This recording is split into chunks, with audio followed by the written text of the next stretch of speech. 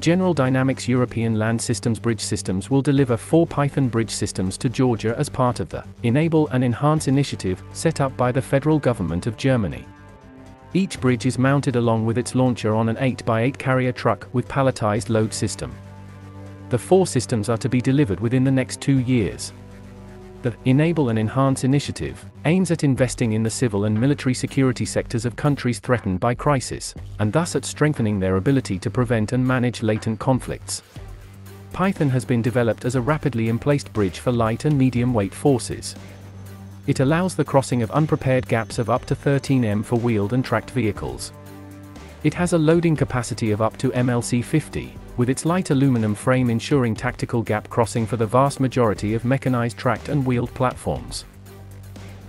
The light and modular design can be transported by air or by any 10/15 ton PLS truck or medium armored platform.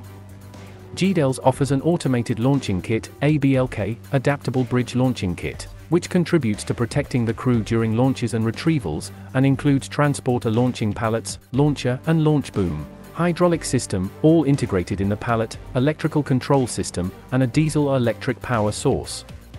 All of this contributes to moderate life cycle costs.